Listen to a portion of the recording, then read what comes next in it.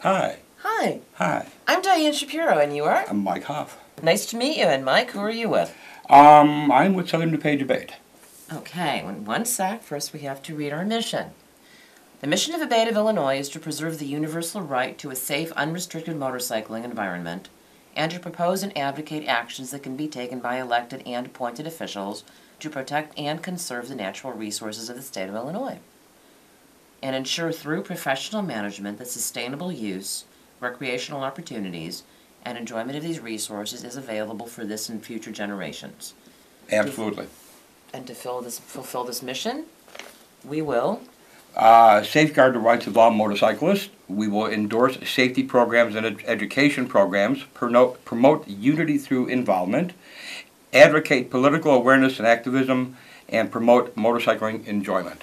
Yay! And if you can't enjoy your motorcycle when you're on it, then park it. Well, I'm a passenger, not a rider, and I'm happy to ride B with anybody. Okay. Hint, hint. Spring's coming up. Yeah, not nearly soon enough. But I'm thinking that there's still some crazy road warriors that are going to be out there even now. Oh, I know a half a dozen people that so long as there's no salt on the road, they're out there riding. And it gets to the point where, yeah, too cold is too cold. You get so bundled up you can't feel anything. What's the point? But that's just me. It's just you and every other normal human being. Yeah. There you go. Toys for Tots, what, last week and the weekend before, they had, what, 4 or 5 inches of snow on the ground. And God bless them, but not me. I was at Lane Tech High School with a number of the people At the endpoint. Toys for Tots, Okay. yeah. And there was such great spirit, wonderful camaraderie. Mm-hmm. But we did the riders started coming in just as the worst of the snow on the south side was falling. Right. So yeah, I saw a lot of pictures on social media with the bikes just covered with snow. Not mine, sorry, mine are clean and polished and put in the garage. So. Like every normal human being. Waiting on a spring oil change. But you know, it was nice to see the spirit, the camaraderie, Oh, the absolutely. friendship. I mean, Toys for Tots, and they do so much for so many people. It's very worthwhile event. So, and they get a lot of people out there. Well, now it's winter, and we're looking for indoor events. Yeah, I got one coming up. Let's talk about it. Okay. Southern DuPage does an event called the Exposure Tour. And for those of you that don't know, for years and years, I think 15 years now, Southern DuPage A.B.A.T.E. has done the Topless Tour. Celebrate our right to ride without a helmet in Illinois.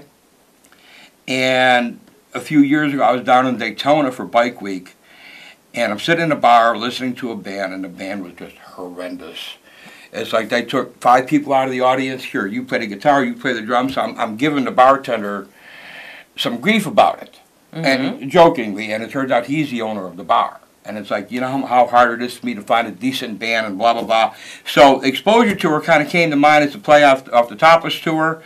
And what we do is we bring in 10 bands on 2 stages, and each band has 30 minutes to perform on stage. We bring in a host of VIPs, event coordinators, bar owners. I've got commitments from some Harley people to be there. Anybody that hires bands, here's your chance to see 10 bands on a Sunday afternoon. Let's give them the date again. It's February 19th at Q Bar in Glendale Heights, and it's from noon to 6 p.m. Oh. Oh, okay. I'm trying to make it visible. Here we go, here.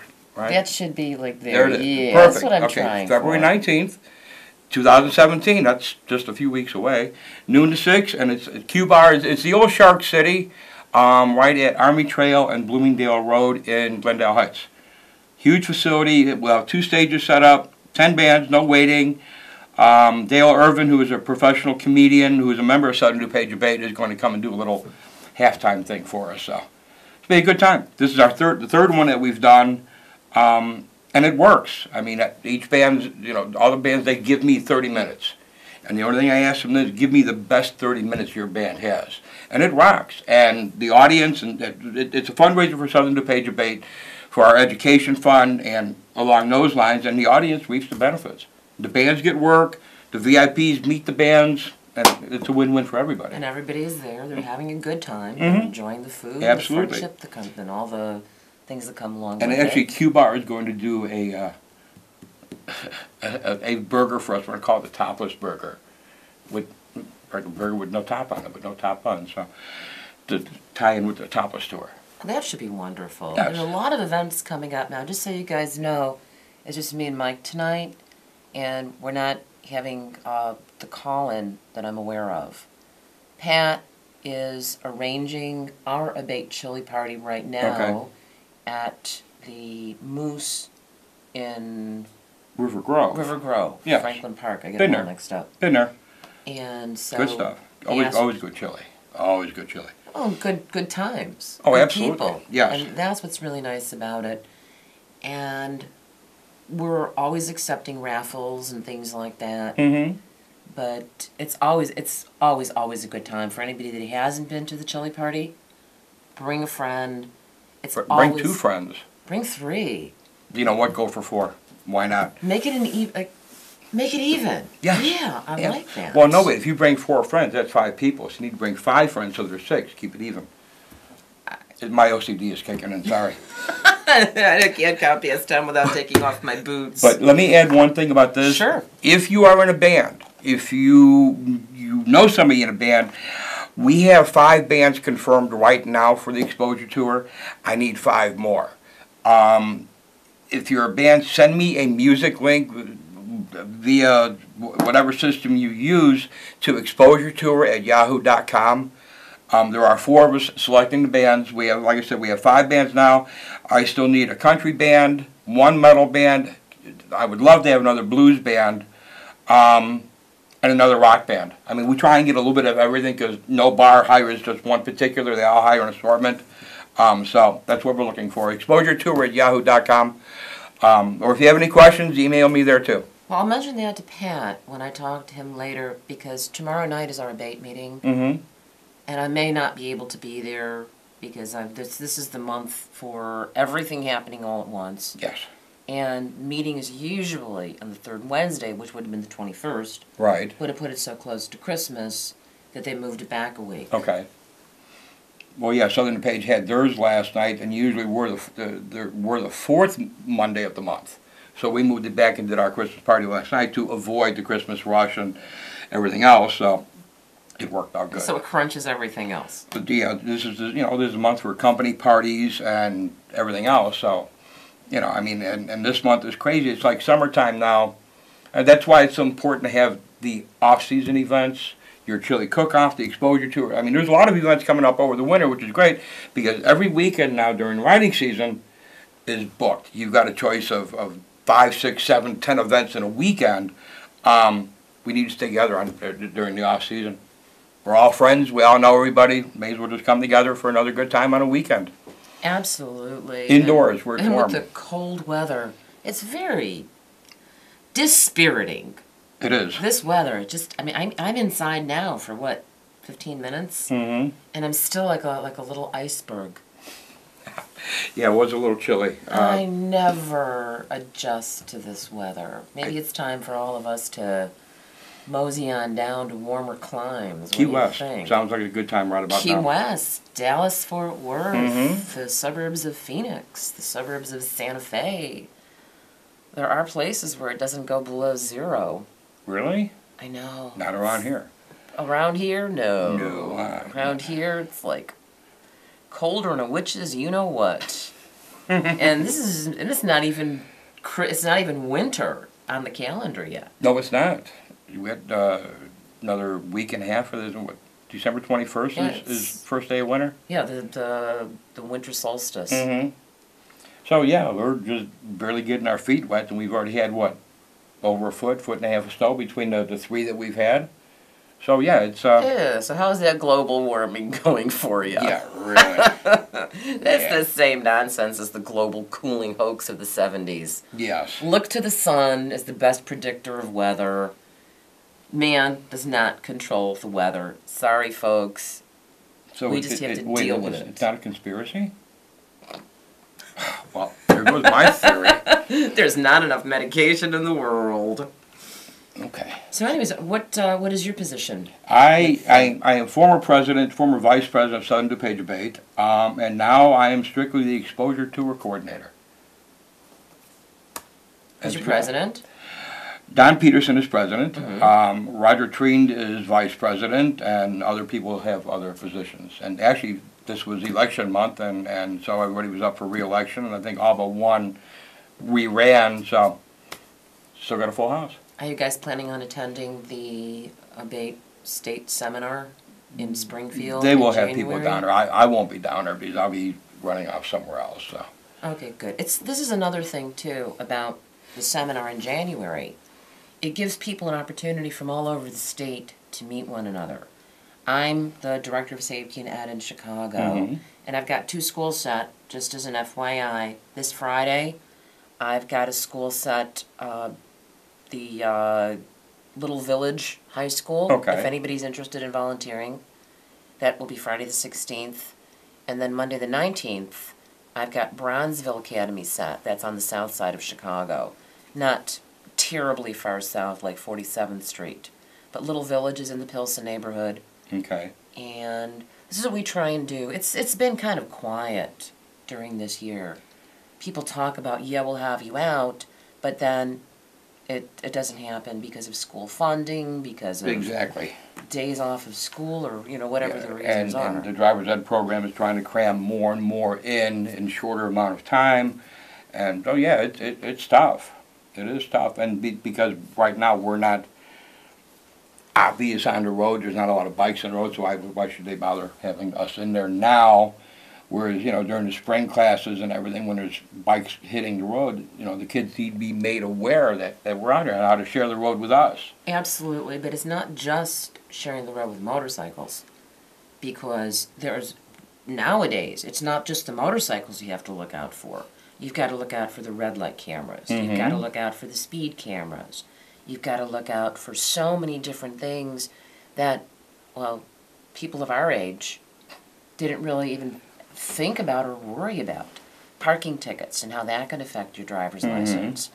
DUI and how that can affect your driver's license. And a lot of these kids, because they've been enabled so much, the system and their parents have overprotected them. This is the millennial generation. This is a problem right here with the kids on the phone in the car. Oh, on the phone. Distracted driver, and with the technology in cars now, overlooking the GPS on the dashboard, and yeah. But not even knowing, and this is what I try to do, even with what the instructors do, when I go in. I know you're not director of safety and ed. I always ask the instructor, is there a section you're working on right now, like distracted driving? Mm-hmm. And talk about something like, I don't know, Anita Zafke and how she got killed Mm-hmm. by that Laura Hunt who was polishing her nails Yes. while driving. I remember that. What arrogance. How do you do anything other than drive? And to even remind kids that, it's all well and good to know how to use your GPS and all the thingamajiggies that are in the car. But what if you get hit by a sudden rainstorm? Where are your windshield wipers? Yes. Where are the parts of the car that you actually need? Yeah, where are your headlights at? And I always advise, and this is something that I always drive with my headlights on. Like they do with motorcycles Mm-hmm. too. But I learned how to do that when I was driving in the mountains, in the Carolinas. Okay. I was producing Shrine Circuses. I did that for 18 years. Oh, okay. And I learned from the truckers that it's a really good idea to keep your headlights on all the time, day and night, because you don't know when you're going to come to a hill, you don't know when you're going to come Exactly. to a place where you want to be sure that somebody sees you. And people don't even think about it, that at dawn and dusk, or even just the other day, when it was gray and overcast, Yes. you can't see. Everything is just white. And there is something called motion-induced blindness, which pilots will often get, Okay. where you're looking straight ahead and you actually don't see any longer in front of you. It's called motion-induced blindness. And that's why you want to keep your eyes moving, especially in that kind of weather, so you don't get too fixated on the road. See, I drive a truck for a living, so I've been taught from day one, check the mirror, look at the window, look at the gauges, check the mirror, so your head is constantly moving to change your field of vision and to change your focus. Instead of focusing, half a mile down the road, now you're looking at that mirror and then that mirror, so your head is always moving, rotating around. Right, and that prevents the Yes. motion-induced blindness, because really, when you just sit and stare for a long period of time. Don't try it, because, you know, I believe in Mary Worth in the mirror. But, you know, what can I tell you? You know, there were always this, like, 14-year-olds in our head. But these kids, and they're kids, and a lot of them, they're really immature. Really immature. Yes. And they've been encouraged to be more and more immature.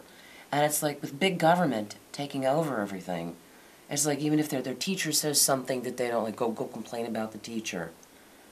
The system, this is a problem. This is why I taught for a number of years at the college level. Okay. Part of the reason why I stopped teaching is because it's like, excuse me, the teacher is supposed to have the control, not students. Yes, I agree with that. And like even these enabled bicyclists, they don't even realize that there are bicycle rules of the road. And I'm sure that as a trucker, you see that yourself. Zoom it out, back it up. Okay, I gotta back it out. We are so professional doing this. There Yeah. we go. Yeah, there we go. Okay, tighten it up just a little bit, Perfect. I'll rearrange that just a Yeah. little bit, right there. That there really are bicycle rules of the road, which a lot of bicyclists don't get, Well, don't they're understand. supposed to abide by stop signs and stoplights like the rest of us. And I see so many, especially when I'm in the city. It's not so bad out in suburbia where I go all the time, but in the city you see it just blasting through. Also, and the kids need to realize that, hello, there are rules of the road for every vehicle. There's motorcycle rules of the road, motorcycle operation manual. The CDL manual for a truck is about yay thick. Oh, and another thing that we have to cover in the class too is about the fact that in order to get your motorcycle license, Mm-hmm. you've got to get your D before you can get your M class. Yes. But you also have to have your M before you can get your CDL. And it's so easy to lose a CDL, the restrictions Oh, sure it is. they put on you guys. Even if you're, I would hesitate to be a truck driver these days. I've been doing it 30 years and I hesitate to do it every day. So it used to be fun. First 1,000,000 miles were fun. After that, now it's kind of boring. So now it's just a job. And I used to, when we would do the produce the Shrine circuses around the country, often I would fly out, but a lot of the time for some of the smaller dates, Mm-hmm. like in Phoenix, I flew into Phoenix, and then I met them all in Sholo at the reservation. Okay. And we were on the trucks, but that was another thing. You always want to drive with your lights. And we had straight job. We didn't have semis. We just had Okay. straight jobs. We didn't have any cab overs or Right. anything like that. But we did carry a lot of equipment, a lot of heavy weight. So I always wanted to make sure that people were paying attention. But these kids, and I even hate to use the word kids, because they're almost adults chronologically. Yes, chronologically, but emotionally, yeah, it's not happening. The skull does not, Mhm. your skull does not seal until you're 25 years of age. Oh, so until that time, it's still taking everything in? Oh. They're very, That it seems explains like my kids attitude. It Okay. seems like kids are more immature these days, and government wants to make sure of it. Oh, I agree with you. We've got to impress on these kids. 14, 15, and 16-year-olds, if they're arrested, can be charged as adults. If you're involved, God forbid, in a crash where somebody gets killed or injured, or you're under the influence of some kind of, not just illegal Yeah. controlled substance, cough syrup, it's Oh, sure. prescribed for you. With my CDL, when I drove over the road, I could not have cough syrup in the truck that had any alcohol. So, like a NyQuil, nothing. I had to have anything that was non-alcoholic cough medicine for anything like that. So yeah, I mean the restrictions are so tight, and yeah, you got now with medical marijuana cards, you know, any prescription drug. Yeah, I mean when it says on the little label should not operate heavy equipment or drive, Absolutely. take it to heart. You're not supposed to do that because even if you've taken them before, it still does affect you. NyQuil, Benadryl, most allergy Robitussin. Yeah, but most allergy medications are barbiturates. Yes. And even if they're over the counter, they still can be considered. You just have to know how a medication is going to affect you. Yes. What yeah. will affect you may not affect me. I can't take Benadryl. Puts me Oh, out like a yeah, light. yeah, just like that. Yeah. So, but this is all the stuff that we have to go over with the kids because they need to think about the consequences of their actions. And they don't. They don't. They get in the car and they go, and whatever happens, happens. And they don't think, I mean, when we were 15, 16 years old, did we think about 2 weeks from today? No, we thought about today. We thought about tomorrow. And so that hasn't changed. In fact, I think it's gotten worse, is now they don't think 5 minutes in advance. Well, I can remember when we were kids, it was like, hey, tough it out, you'll be okay. And these kids today, they're like little snowflakes. Yeah. And I didn't coin the phrase snowflakes, but my gosh. We were thinking in terms of, like, some of us went to college, and some of us were going to go to trade school, and some of us were going to go in the military, and everybody was choosing a different path, and it seems like nowadays nobody even talks about things like that. They talk about, oh, we're all going to go to college. We're all going... Maybe some of you shouldn't be going to college. Maybe you should go to trade school or Job Corps or something like that and get a skill. Nothing wrong with working with your hands. Absolutely not. Not everybody is a lawyer or a doctor. You're always going to need someone to fix your car, fix your truck, build your repair house, your motorcycle. build your house. Yeah. So what we try and do is talk about a variety of things, but especially in the classroom, when they're working on certain things, whether it's DUI, distracted driving. Many of these kids have never even been behind the wheel of a car. Talk about how your perspective changes. Oh, sure. From the passenger seat to the driver's seat, and why the mirrors have to be adjusted a certain way. And if they have trouble adjusting their mirrors, there's a tutorial on YouTube showing you how to do it. Because it does take a while before you can adjust your mirrors, and sometimes that little tutorial is very helpful. And when I was teaching my kids, they had an issue with lane positioning. You're going down the road. Well, how far from the line or the curb are you? Oh, my dad used to scream at me when he was teaching me. My daughter, I'm too far to the right. To this day, is a curb runner, and so there's many things that these kids need to be taught. And driver's ed, they're cutting back. Excuse me, and now they don't get the behind the wheel time that they used to in driver's ed. Now it's up to the parents or whoever to take them out driving, and got to log all the miles, and whether it's city driving, and so. Yeah, and even talking with the kids about the responsibility behind the wheel of a car. You're driving a vehicle, and then we talk about things like, because I was an adult probation officer for 25 years, and I did do actual investigations on vehicular homicide, that, I didn't mean to run that person over. They walked right in front of me. Those things happen. Of course, but how that can wreck your future. Oh, sure. And even things like, if a policeman pulls you over, what should you do? So we go over things like that, like keep your hands on the wheel, don't do anything unless the officer tells you. Yes. And always be polite and respectful. Because, I'm sorry, you hear about these kids and so on, mouthing off to a police officer, mouthing off to a teacher. And they do get away with mouthing off to their teachers. Yeah. I was talking to a state trooper one time, and I said, well, how soon do you know whether the person you pulled over is going to get a warning ticket or a hard ticket? About 15 seconds. The first words out of their mouth determine whether they're going to get a ticket, arrested, or just a warning, say, you know what, be careful, see you later. Exactly. So attitude is everything. Attitude and manners. That's something that I was saying, was it a book that some guy has out that's talking about basically good manners, please and thank you. I mean, those are the two magic words, I think, that are so important. Please, thank you. And even when I'm addressing a class, I realize I'm an invitee into the classroom. Yes. Thank you for having me on tonight. I was invited. Well, actually, I barged my way in, but... No, nobody pushes Pat Jones around, no, okay? that's true. That's true. Thank you, Pat, for allowing me to come in this evening. Well, it's just wonderful that we have such a great network of motorcyclists around the state, the network with other people around the country. Yes. And there's some bikers going to be going out to the inauguration in Washington, D.C. Oh, that would be cool. And guys that we know are Patriot Guard riders, and guys that we know, they're just involved in so many different wonderful and altruistic activities. And they volunteer their time. I just heard that Garth Brooks is playing the inauguration. I'm a happy camper. I like Garth. So these are all the things that that we take into consideration that some of us, like me, I don't ride. Like I said, I'm a happy passenger. But my goal in doing what I'm doing is to save lives. I know too many people personally. Even before I became involved with A.B.A.T.E, I know 4 people. 3 were killed, and 1 was permanently injured in motorcycle crashes. And all 4 of these people were not responsible. Just in the case, like in the case of Anita Zafke. Right.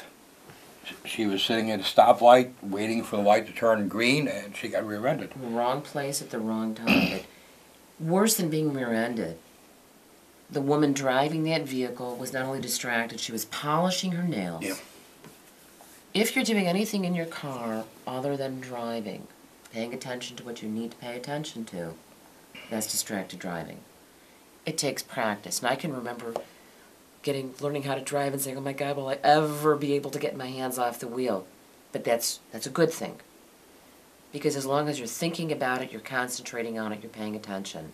So you're not one of these women that were doing your makeup on the way to work and and coffee and a cigarette and my father would have killed me. I see those women every single day on the job. The warnings I got from my late father, and rest his soul, he did his best. You know, we were so much alike. We were always like this, but it was always like, drive your car, you're responsible.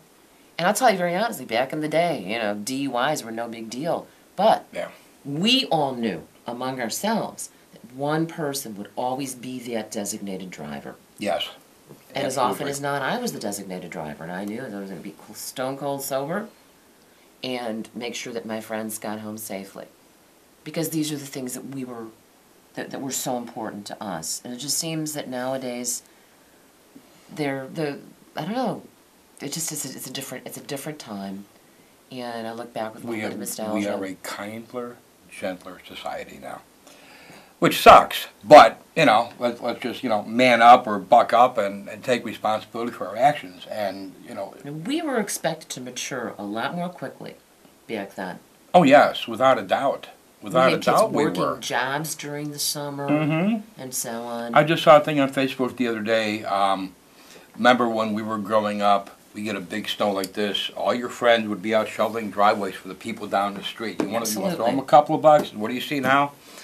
Maybe the kids got a snowblower, but you don't see the groups of kids going from house to house. Well, let's work on changing the world around us, because we can be agents of change. We can. Now, I've never been married, I have no children, but I do try, like even in the classroom, to try and, that's like when I was teaching classes, these were like my kids. And each classroom of children was another generation that I was trying to guide on a right path. Give them information, to make them curious, to search for information, because you know what? Life is an ongoing learning process, and I'm still learning stuff now. Every day. Every single day. I am actually Facebook friends with my 7th grade teacher. And that was a long, long time ago. And I sent her a message one day. I said, you know what? You never realize at the time the impact you have on somebody's life. Absolutely. And this woman turned me around. I mean, well, I was still a little butthead, but not as bad as I used to be. But thanks to her. So. Okay. Well, I'm going to say we have to wrap it up here. Okay. If anybody wants to volunteer to help me at either school on Friday or Monday, let me know. Come to the Exposure 3 on February 19th. We'll have information about it tomorrow night at the meeting. And we're going to wish everybody happy holidays. Hanukkah and Christmas. Merry Christmas, everybody. Are the same, they start the same night. So when you light your first night of Hanukkah, it's Christmas Eve. So yay! Happy holidays and Happy New Year to everyone. We'll look forward to seeing you at our chili party on February 11th. Whatever it is, that second Saturday in February. We're having a great time here. Right. Wait, let me check my calendar real quick. Let's check our calendar real quick. Again, we gotta go. Thank you for having me on. We'll see you at the chili thing. Okay. Good night. Good night.